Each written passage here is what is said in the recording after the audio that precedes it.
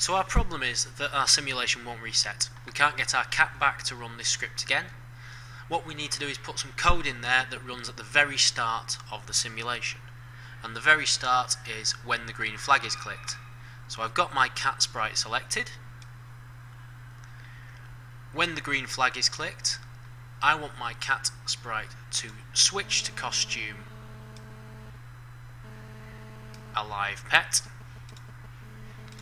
and I want it to go to x0 y. I'm going to have that at about -100 just to see, because anywhere below the middle of the screen is minus on the y-axis. So let's try that. There we go, that's about right, -100 is about there. Let's run my simulation again, press the spacebar, you let me die. This then floats off, and to reset that, all I need to do is click the green flag. There we go.